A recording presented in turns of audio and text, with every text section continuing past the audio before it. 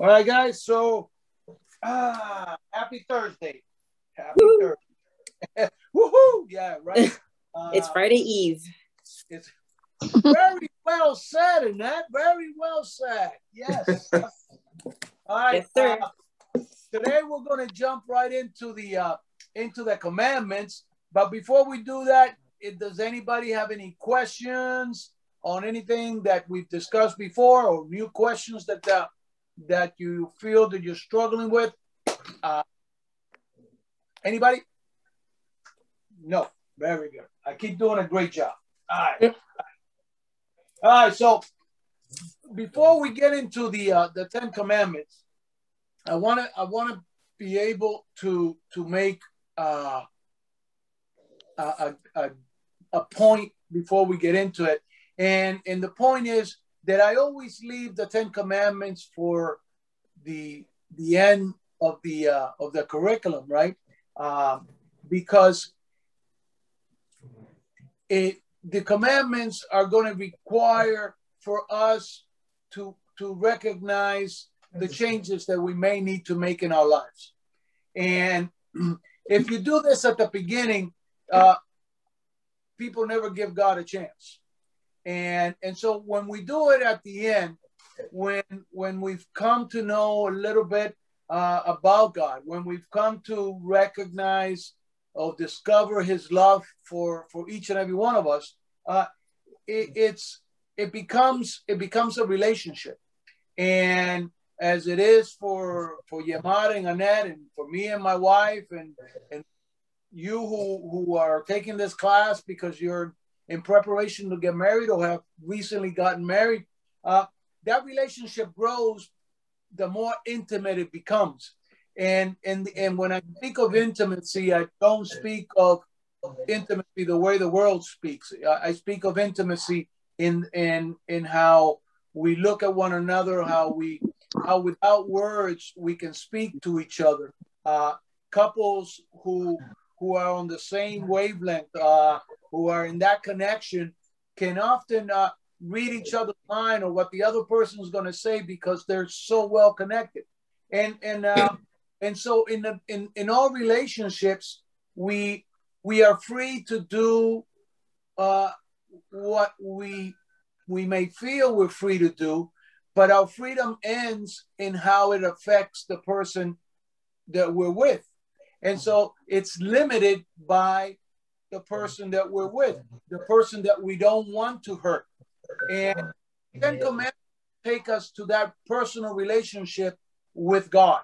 God himself gives us these 10 commandments, and then of course you know what we did. We went ahead and multiplied those times 600 and made 613 out of those 10. And when Jesus was asked which one is the most important, because there were so many that it was hard for them to be able not only to remember them. In fact, I guarantee you that if I was to ask anybody here, give me the 10 Commandments, all of a sudden the digital connection would fade away, right? And I'm sorry, I can't hear you, Deacon, because it's a reality that a lot of times, unless we are going in through them on a daily basis and recognizing, and it's one of the things that we want to be able to get into the habit of, is at the end of the day, before we go to bed, to reflect on our day and go over these 10 commandments and see in what ways you could have avoided this, and in what ways I could have done that.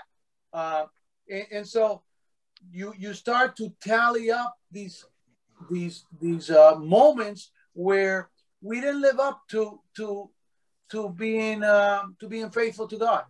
And so when we look at the 10 Commandments, it's when the rubber hits the road. We can take this course, we can get the certificate, we can become anointed at confirmation or baptized at the Easter Vigil, but it's all intended to be a step further. It's supposed to be to create this relationship with God Himself. And in fact, years ago, the Baltimore Catechism used to have this phrase that says that the intent of God's creation of man was so that man would know Him, man would love Him, and man would serve Him. And serve Him not as a slave, because Jesus says, I no longer call you slaves, I call you friends, because you know what I'm trying to do.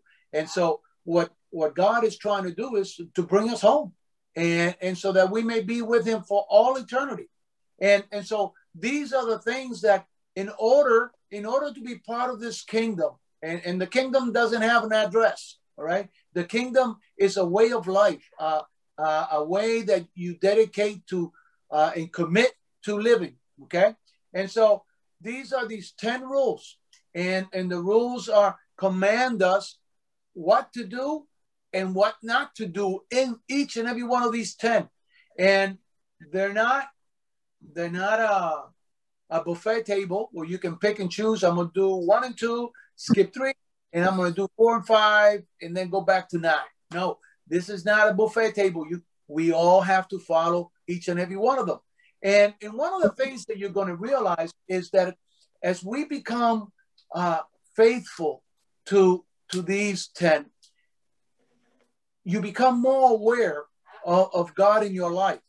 And the more aware you become of God in your life, the more attentive you are to these moments where we're tempted and we fall into these vices that trigger us into sin.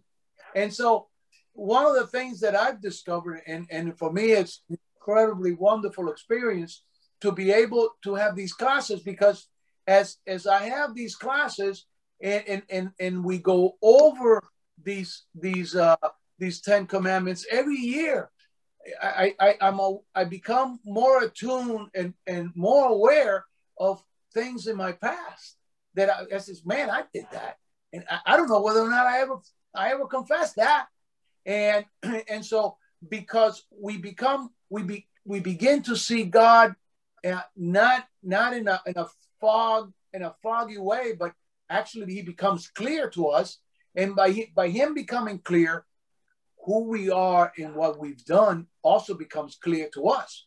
Now, remember the sacrament of reconciliation. Whatever is forgiven in confession is for God. Okay?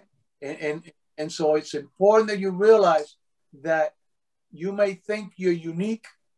You're not. All right? We've all been there. I mean, we've had our moments of weakness, our moments where we're ashamed of what we have done, and God doesn't want us to live like that. Don't carry that cross. He told Saint Jerome as in his latter years when he went back to Jerusalem after he had translated the entire Bible from Hebrew to Greek, from Greek to Latin. He did the whole Bible. And so we have the Bible today because Jerome translated it so that it would be the book that everyone would be able to read. And he found himself in the cave where Jesus was born. And he says that he had this vision that baby Jesus appeared to him. And baby Jesus asked him, he says, Jerome, you haven't given me everything. And Jerome was known not as a really nice guy. He always was on the edge. In fact, a lot of people who write about him said that he had a lousy temper, and he'd go off the deep in a minute's time. And so I can only imagine in his vision, seeing this little baby Jesus telling him, you haven't given me everything. So, what do you mean? I haven't given you everything. My whole life I've dedicated to you. And the little baby says, no, you haven't given me everything. Give me more. And he says, well, I'm broke. I don't have a penny to my name. Everything I've given to the poor. He says, but Jerome, give me more.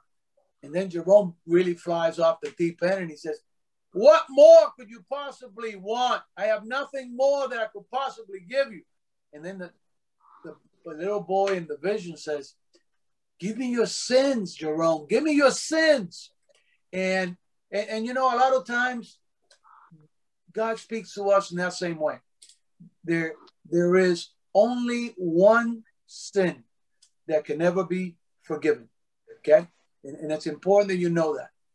It's the sin against the Holy Spirit. Okay?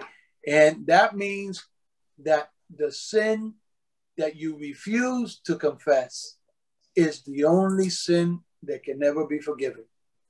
And so it's important that you realize that they are all forgivable because God's mercy is that great.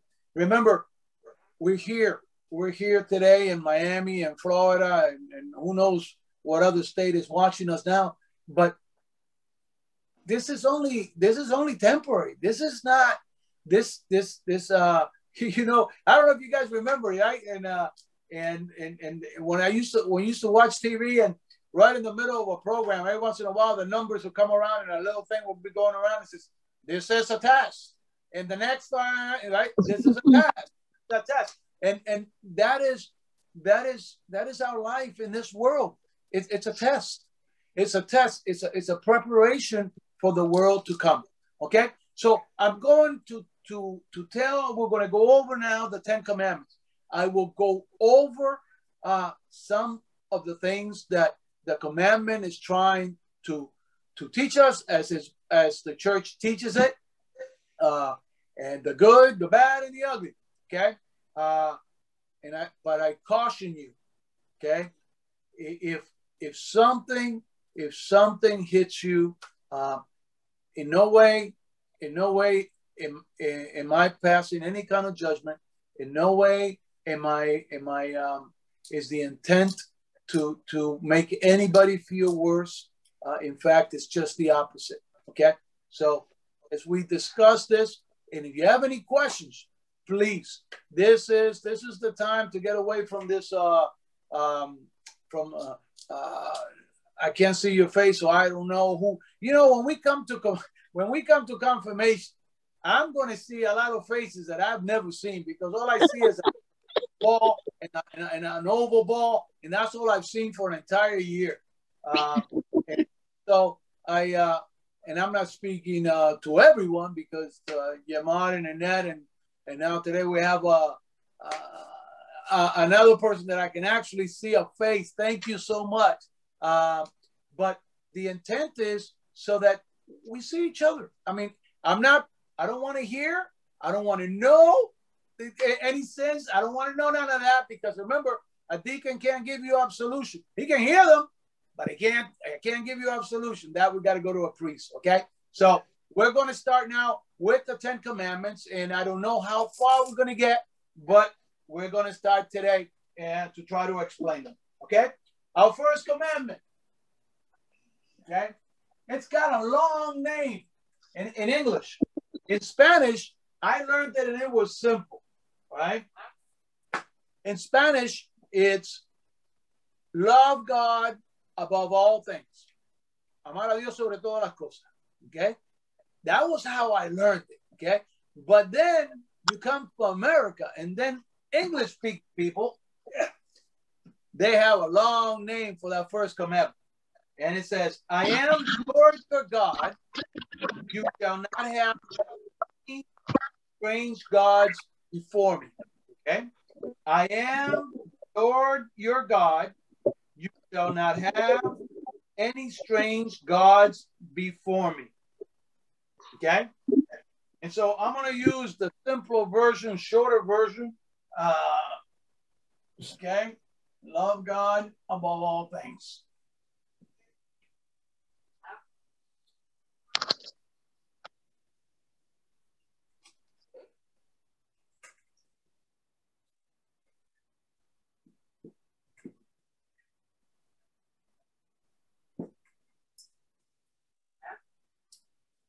His commandment commands us to be faithful.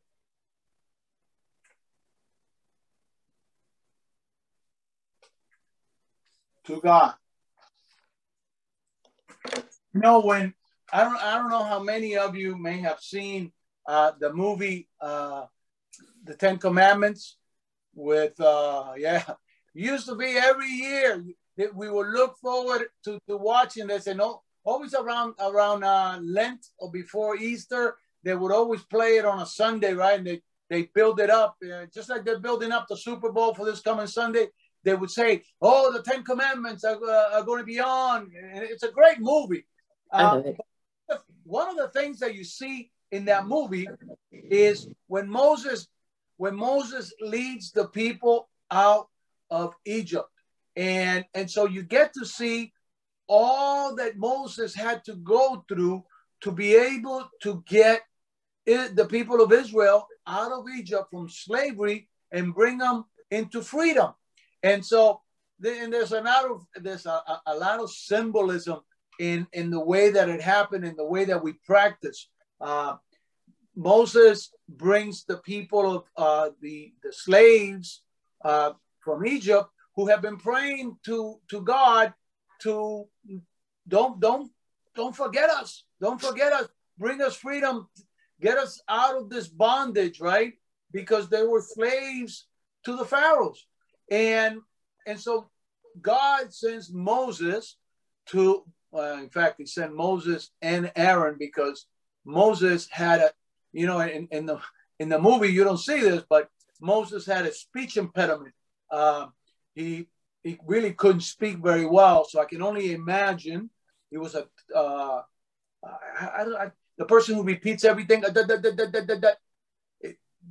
was his impediment. So you can only imagine God sending this guy to talk to the Pharaoh to let his people go, right? And so God realized that he also needed some help. So he sent Aaron with him. So Moses and Aaron go to Egypt to get the people. And of course, the Pharaoh does not want to he doesn't want to let his slaves go free. And so he says no. And then God, and through Moses, brings down a bunch of curses on Egypt until eventually the angel of death comes over Egypt, and the firstborn of every creation is slaughtered and dies one evening, except for those from Israel who had put the blood of the lamb on their doorposts, right? So it once again, the symbols, right? The blood of the lamb. We see it on the cross when God sheds his last bit of blood for us. And so we're saved because of his blood. The lambs were slaughtered, and their blood protected the homes of the slaves of Israel and from the angel of death going through them. So the angel of death would always get to the door. He would see the blood on the door. He would skip that house and go to the next. And so it was a catastrophe. And so the Pharaoh realizes he's over his head. He can't fight this God anymore. So he lets the people go. You guys go. And so Moses and the Jews and the Hebrews, they leave Egypt and they go into the desert. And then the king realizes, hey, you know what? I'm a laughing stock, and I lost my son, and that's it. I'm going to kill them all. And so he sends out his entire army to kill every one of them. Now he doesn't want them to come back as slaves anymore. Kill them all in the desert. And so they realize that the soldiers are coming. They start to walk faster, and they get to the edge of the Red Sea, and they can't get across. And so behind them, here comes the army, and in front of them, they're certain to drown if they jump in the water. And so Moses goes up into the mountain and prays to God, and God tells him, spread your arms, and you will walk through the Red Sea. And so he goes up and he spreads his arms and the ocean splits and the people of Israel walk through it. They walk through the waters, come out on the other side, and the army that was chasing them follows them into the river. And as soon as the last Jew comes out of the water, the waters return to their normal height, and everybody, the whole entire army, is drowned. And so they're able to gain their freedom by going through the waters of the Red Sea. And when we're baptized, we go through the waters, the holy water that washes us completely, and then we are reborn again to a new life. We're no longer who we used to be. We now become a new version of ourselves to begin again, right? And so this is what happens, and no issues on my okay. And so Moses goes up to the mountain after they get to the other side to see what else God wants of him. Now, where do we go now? Because this is new land. We don't know which way to go. We're going north, we're going south, we're going to turn left, or we're going to go straight, or what? And so when he goes up to the mountain, the people who stayed behind, not everybody that fled was on board with the program. And so they start picking up the gold that some of them had smuggled out of Egypt, and they build a calf, right? A cow. And they consider this cow a holy cow. And they start to adore this cow as their new god. And so the people, even though they have been taken away from Egypt to become a new version of themselves, now decide we're going to go back to what we used to be like in the new land. And so when Moses comes down, he sees them praising their God, this materialistic God that they have built, this golden calf. And so here comes certain death to a lot of the people who decided not to change their ways. And so Moses goes ahead and throws down the tablets, and we're going to have to fix things here, right? And so this is the first commandment.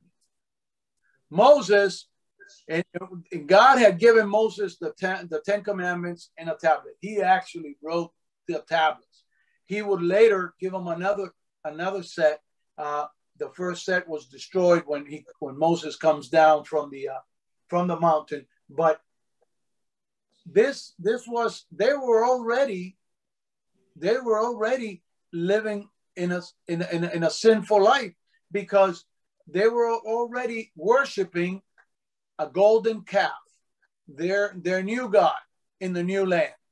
And so God tells them, and I think it's important that we realize that our God is a jealous God, and not jealous in a way that he's violent. No, he's jealous in a way that he doesn't want to lose us. He doesn't want to lose us. And so he reminds us, love God above all things. You will have no other gods but me. And we got to get that straight.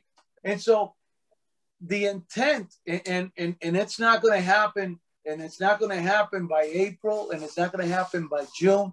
This is a process where we begin to know God, we begin to love God, we begin to serve God. And in that process, we realize that there is no God other than our God. There is no one else that deserves my time, my energy, my dedication, but God. If I didn't know, and you know, I tell this to my daughters all the time. He says, if I didn't know this to be true, I would never tell you that it is. But this is it. Love God above all things. You know, when that poor man, that poor young man, or the rich man is poor because of the way he goes away, but the rich man who comes to see Jesus and he says, what do I need to do to be part of the kingdom? And Jesus says, oh, you got to keep the commandments. And the young man says, all right, I keep them. I've been keeping them since I was a child. He says, okay, then you only have one thing left to do. He says, what's that? He says, go home, sell all you have, give it to the poor, and come follow me. And it says that the young man went away sad because he could not do away with the things he had. And so when Jesus says, come to me, and see, we have to be free to do that. We can't be tied down by material things, because if we are, then it's going to be difficult for us to see God above those things, because we are tied to the boat, or we're tied to the car, or we're tied to the house, or we're tied to whatever in your life is your God to you. Now, I've always said I've had three loves in my life: God, family, and baseball. Those are my three loves. All right, that's it. Now, I gotta be honest. They weren't always in that order. Okay, they weren't always in that order. That's why I prayed today, and I thank God, right, that He was patient enough for me to get it right, because I now know that God is first, the family second, and baseball is third. It wasn't always like that. Okay, so this is what we want to make sure we remember. In all things, God is above all things. He's got to be the focal point. Whenever you're going to make a decision, whenever you're going to make take a moment in your life where it becomes a critical moment in your life, the first thing we got to think of is God. God has always got to be the first thing. And you're going to realize in the way you speak, and the way you behave, people will know. People will know who is, and my pen just died. People will know who God is in your life. Okay, hang on one second. I need a new pen.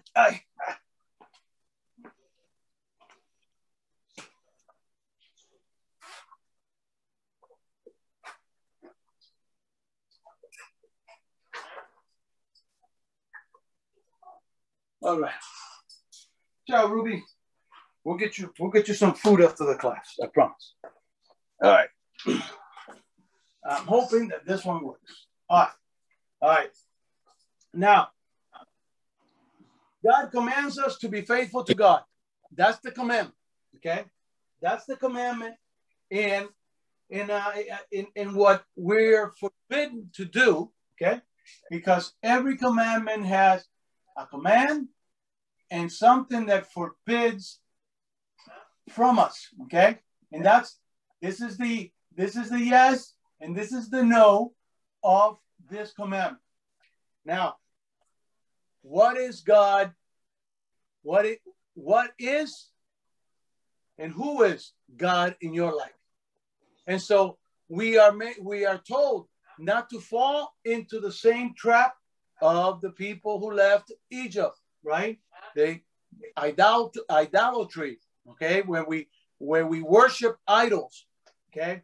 And once again, I want to make sure that I give you enough ammunition, because when you go tell this to somebody who's not of the faith, the first thing they're going to come back to you with, you're Catholic and you guys don't worship idols? Man, I went to your temple, man. You guys have all kinds of statues all over the place. You guys worship idols, okay? And it's important that you realize that you explain to them what those statues are there for.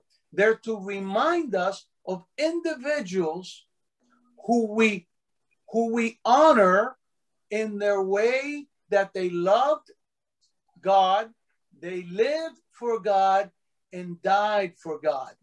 That is the reason why we have them there. Not because we worship any of them. In fact, we don't even pray to any of them. We ask them to intercede for us in a particular need. Okay? We don't pray. We don't pray. Hey, Padre Pio, I need a big miracle. Well, Padre Pio can make a miracle. Padre Pio can take your need and take it and pray with you as an intercessor to God, so that God may grant you the miracle that you may be hoping for. Okay? So it's important that we realize that idolatry is when we have the golden calf, when we have santeria and brujeria. Those are adultery. That is not the God that we serve, the God that we love. Okay? So horoscopes, you can get caught up in that nonsense, and it's hard to see God through that. And so we're told, stay away from that, because nothing good is going to come from that. You're going to get hooked. In fact, I was having this conversation with Yamar on Sunday. You know, we have a faith that walks us in love. And then you have some of these other types of religions that try to control you through fear. God says, no, I love you. I want nothing but the best from you. Stay away from that nonsense, because all you're going to happen is you're going to find a dead-end street. Come home. Come home and recognize that I am the God. I am the creator. I'm the one who dreamed you into an existence. Why would you go to any other God? Okay?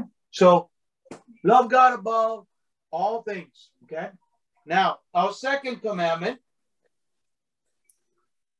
is don't take the Lord and name in vain.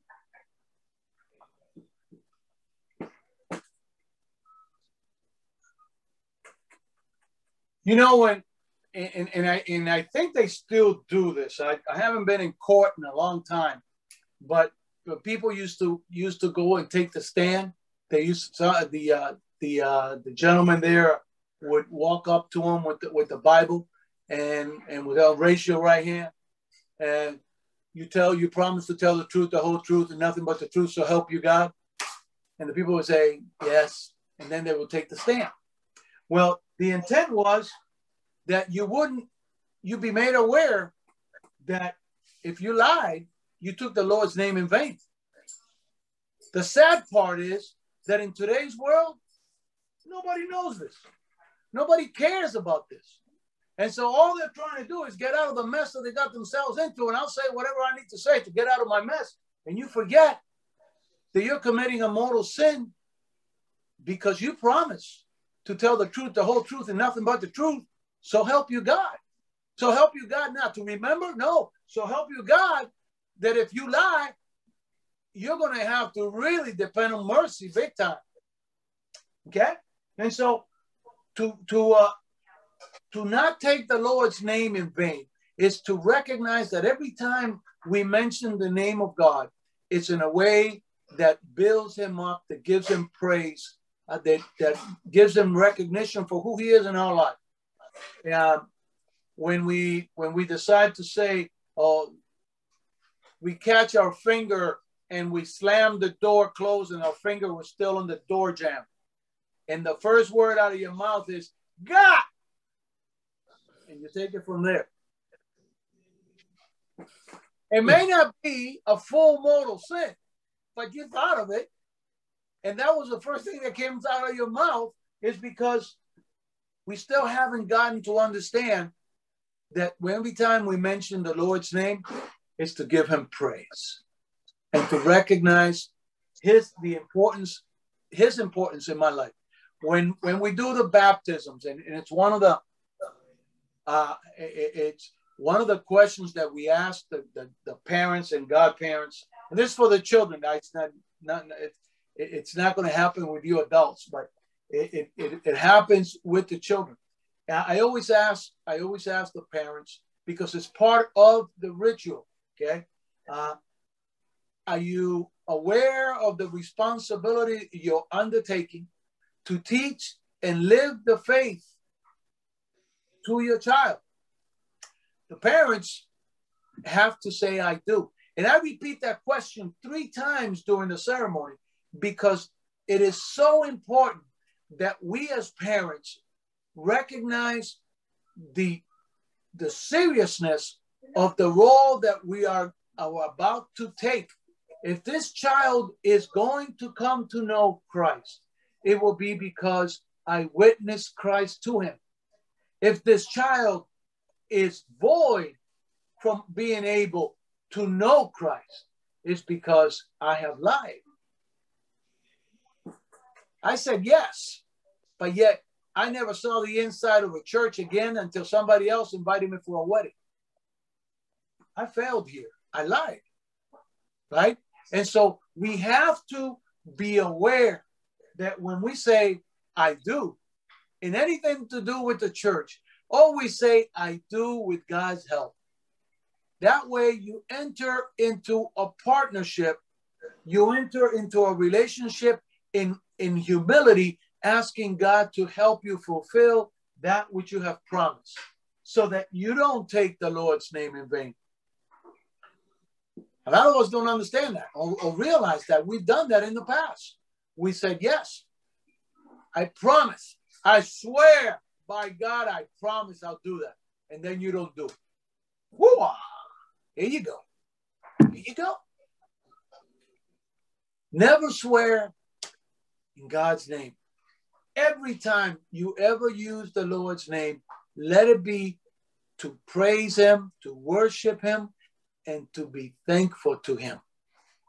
It's the only time we should use the Lord's name.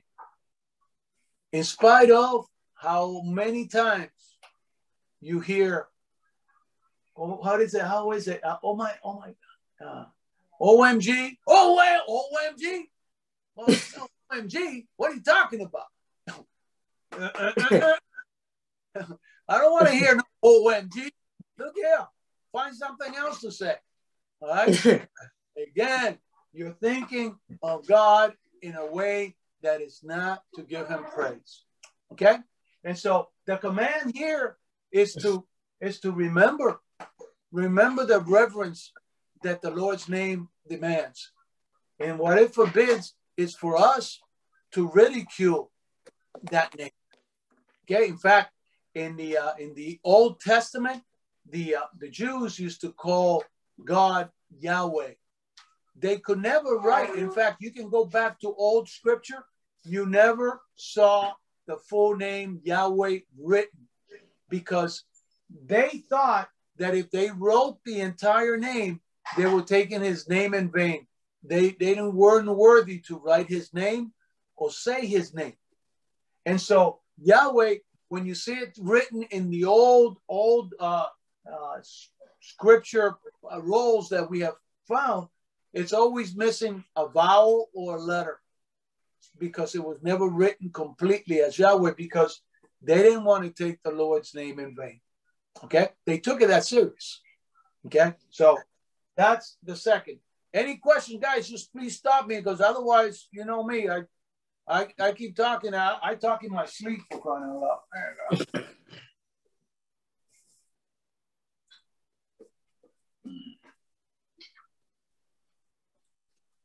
Our third commandment.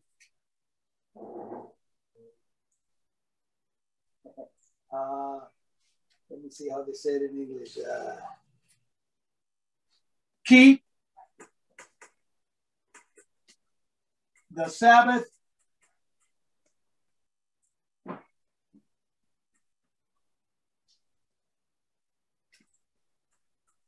holy.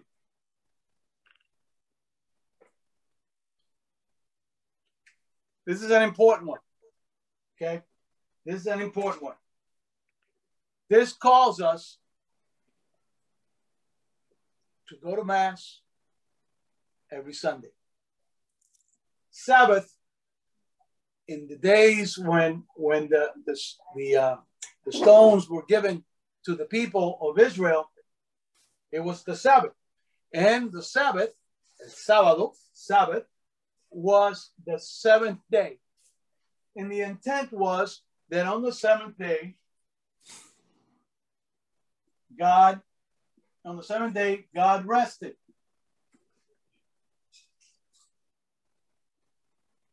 And we were to do the same thing. Now, when Jesus resurrects on Sunday, Easter Sunday, right? We Christians get away from the Sabbath, the Saturday, and we rest on Sunday, which is the day of the resurrection. So from then on, every Sunday became the holy day for us Christians because we celebrate the resurrection of Christ on Sunday. Okay. So then the seventh day for us becomes Sunday, not Saturday. Okay. So they would count from Sunday becoming the first day of the week, then Monday the second. But for us, Monday becomes the first day of the week, and then the seventh ends up being Sunday because it's the day that the Lord resurrected. And so it's the day we celebrate because it is the day that we who believe that if God resurrected himself after death, that we will also follow in his footsteps. Okay. And we celebrate the seventh day, which is Sunday. Now, what happens here, and this is remember the three things that are crucial to a mortal sin. You got to know that what you're doing is wrong. Great, it's serious. You have to be free to choose it, and you have to be willing to do it.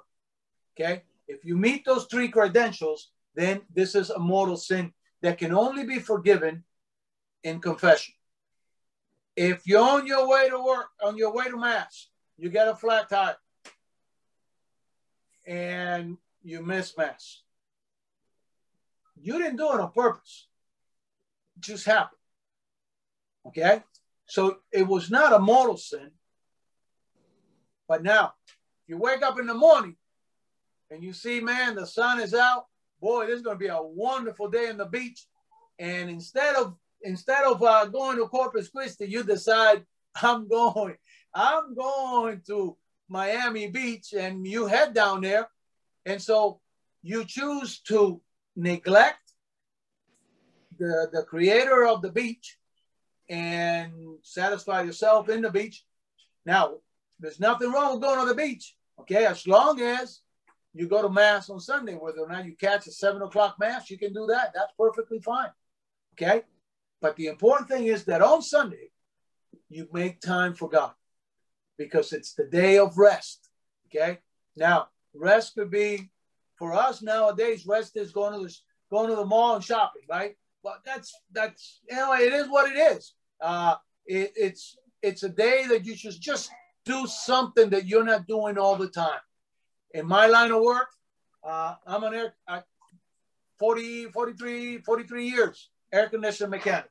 Okay, I worked my way up from a driver all the way up to vice president of the company where I'm at. Now, my trade required a lot of times that I work on Sundays because it was the only day that the building was closed, and I had to work on Sunday because that was the day that I had to work. But now, here are the options. If you go to the Saturday vigil mass,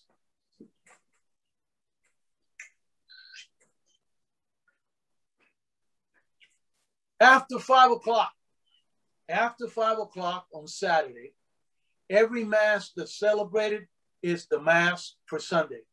So if you know you got to work Sunday, you can go to Saturday mass and fulfill the obligation. Now, that word obligation doesn't always fit nice. Because at the end of the day, what you should really be feeling is, if I don't go to Saturday Mass, if I don't go to Sunday Mass, my day just doesn't seem the same. That's a wonderful thing to recognize. The sad thing is when you don't go to Saturday Mass or Sunday Mass and you feel no difference. That's sad. Okay? And we go to Saturday Vigil Mass after 5 because we follow the calendar of the Jews. The Jews, when the sun goes down, the next day begins already. So for them, as soon as the sun comes down, it's now Sunday. Okay? So for us, when the sun goes down on Saturday, then we celebrate the Sunday Mass on Saturday. And then on Sunday, we just continue the same masses that you would have heard Saturday on Sunday. Okay? And it allows you the flexibility. Okay? Now, there are circumstances where you don't have this flexibility. In your heart, you have to desire. You have to desire that you be free to worship and be faithful to God, to give him the day that he's asking for you to come. Okay? There was a young man many years ago who took a class, and every time we prayed the rosary, he was working in a bank that he had to work on Sundays, and every time we prayed the rosary, his intention was that the Lord would give him a job, find him a job or a position where he could come to Mass on Sundays, that he'd get him out of where he was at so that he could be free to come to Mass on Sundays. I think a week or two before we had the last class, he got promoted to a job where he was going to be free to work on, to be able to come to Mass on Sundays. And you should have seen the joy on this young man's face, because that was the one thing that he prayed for. And so once again, if you in your heart, you're in a situation where, man, I want to be able to go to Mass on Sunday, and for us to come together for a whole entire year, and I have this desire, something's missing. Something's missing. And you know, we going to Mass is not optional. Okay, and it's important that we know that. And I tell you that, in all honesty, for many years, I went to Mass, and I went just because I knew that the Lord wanted to see me there, but not because I wanted to be there. But God allowed me the perseverance to be persistent. And now today, 9 o'clock Mass, and then we do the 11 o'clock Mass, and then sometimes I'm asked to go to the 12:30 Mass. It doesn't faze me anymore, because I have found the joy that I didn't have, the understanding, the ability to recognize the Eucharist, that the thanksgiving that is the Mass, that I didn't know when I was younger, but I didn't give up. I pushed through and I pushed through until eventually one day the Holy Spirit enlightened me, and it all makes sense to me. But remember that when we choose not to go to Mass, that's a mortal sin. And now you know. So if you haven't done it before on purpose, and you do it now you know. Now you know it's great. Now you know that you're supposed to be in attendance, because God has called us to be there. Okay? Now, the first 3 commandments, the 10 commandments are divided into 3 sections. A lot of people, there's some people who will tell you, no, only 2. No, there's 3. There's 3 sections. The first 3, well, that's 1, 2, and 3, which we just did. Okay? And we have the 4th. And then from 5, 6, 7, 8, 9, and 10, they're divided in this way. From 5 to 10, they have to do with man on man. Okay? With man.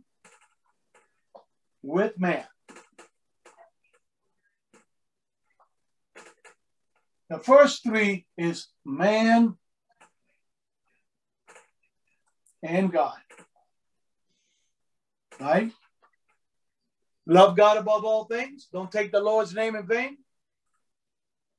And keep the Sabbath holy. Our relationship, man and God, as we will see from 5, 6, 7, 8, 9, and 10, they have to do with our relationship with each other. Our relationship with each other. But the one in the middle here, okay, and it's a crucial one. Honor your mother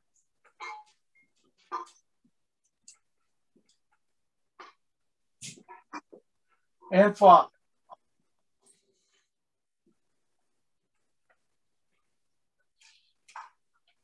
This is so important, especially for you who are preparing for marriage.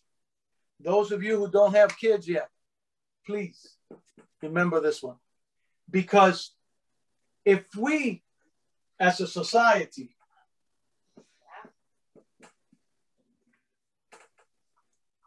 neglect the fourth commandment, the responsibility of it, it will affect the relationship of our children, of ourselves, with God, and with man. If we as mother and father learn to honor God and teach that to our children will know God. If we as mother and father honor our neighbor, right, man on man, our children will learn to honor man. If we as mothers and fathers teach the respect that is required of God, our children will learn to respect God. If we teach it for our children to respect their elders, to respect their neighbors, they will learn to respect. But here's the sad part, that we have parents who have failed to teach this. And now we have children, they don't respect God, and they definitely don't respect man. They live in a lawless society. They do whatever feels right, and they do it as often as they need to, because they were never taught by their mother and father. And obviously then it comes back to them, because their children will never honor them, because they never saw mom and dad honor their mom and dad. And so it becomes an incredible circle. And so that's why this fourth commandment here in the middle is crucial. It's crucial to society, because if the children don't see us caring for mom and dad, they will never care for you when you get older. If our children don't see us do what's right by God or do what's right by man, where are they going to learn it? It's here in this commandment. It's where we learn. It's where society goes. And this is family. This fourth commandment, it's all about family. And so God doesn't call us to neglect our parents, even if they neglected us.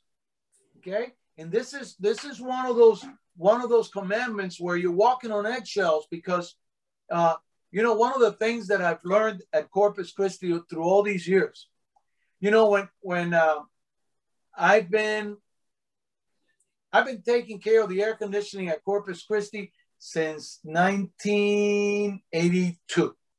Okay. Now, I've been in that neighborhood since 1979. And one of the things that I've seen the highs and I've seen the lows, and I see now that the wavy line is getting a little closer, but it's still going up and down.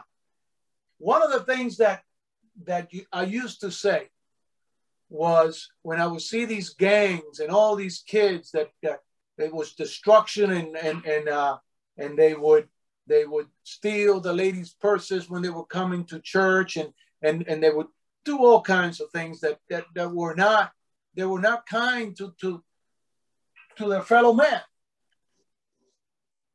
I would often catch myself saying, man, poor parents with these kids. Poor parents with these kids. 35, 40 years later,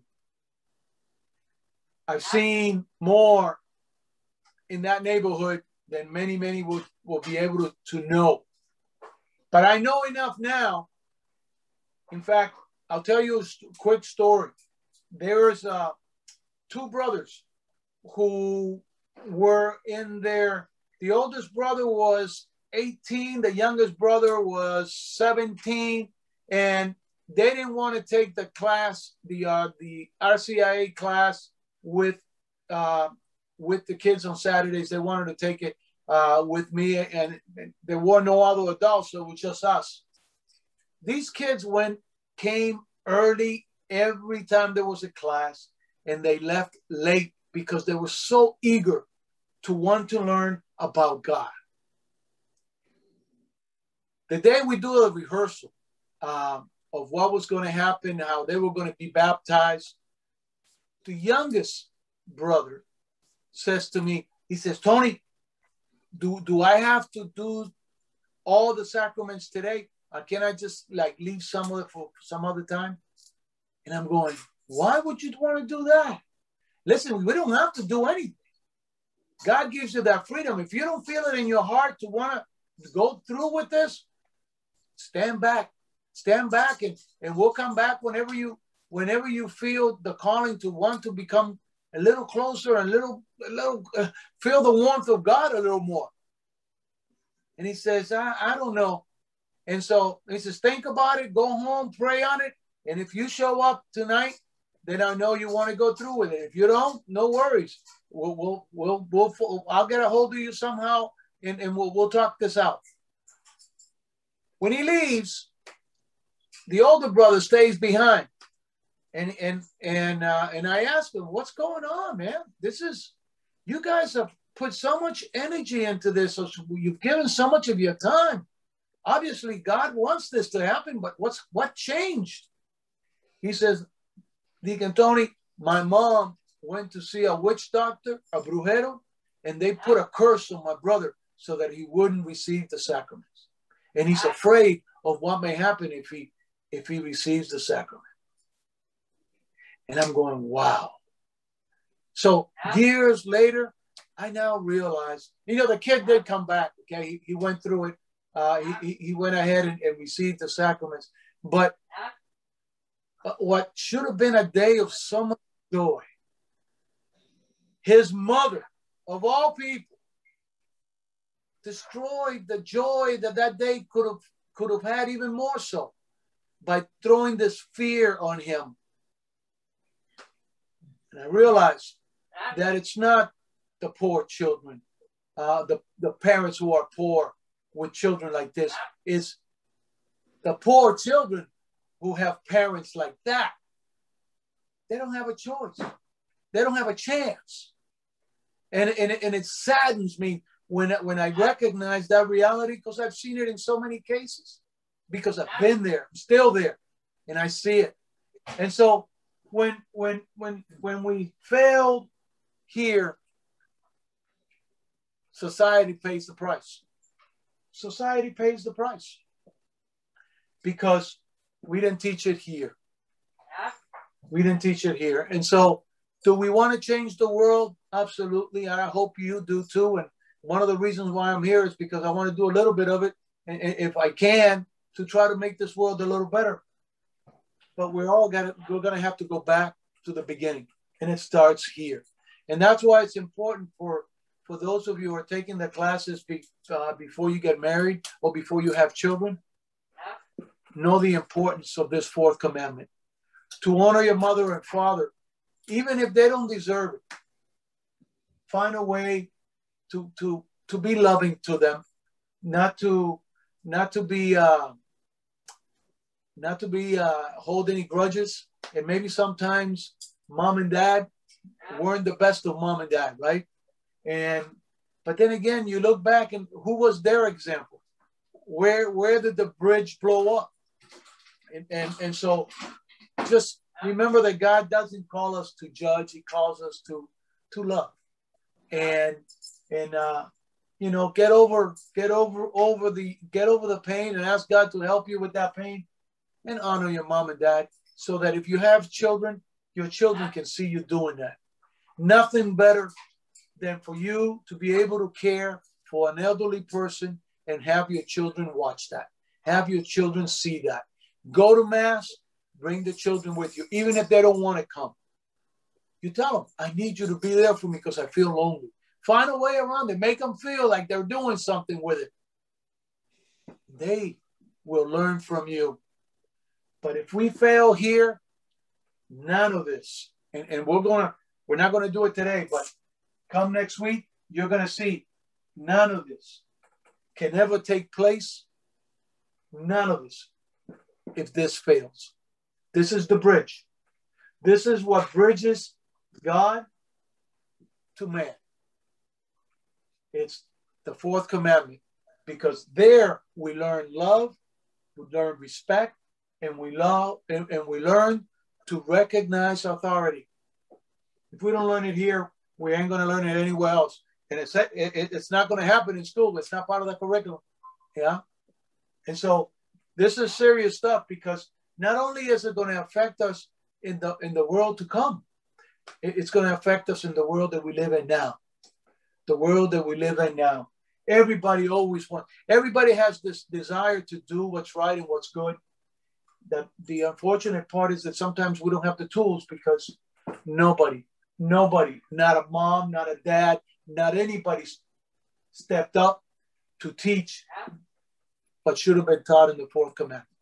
Okay? So we'll discuss the rest of these next week. And I thank you for your time. And this is good stuff. And if you have any questions, please just write them down. And before we next week, we can go ahead and go over that. Okay? The Lord be with you. Almighty God bless you. In the name of the Father, Son, and of the Deacon. Yes, sir. Before you leave, Uh-huh. the sun has gone down already. Oh, what a wise guy. And we have to say this, everyone. So we want to sing to you happy birthday before we leave. So I want everyone to unmute their Zoom really quick. Right. And let's sing happy birthday to the deacon. All right, that's awesome. All right. Okay, so on 3, 1, 2, and 3. Happy birthday to you. Happy birthday to you. Happy birthday to you.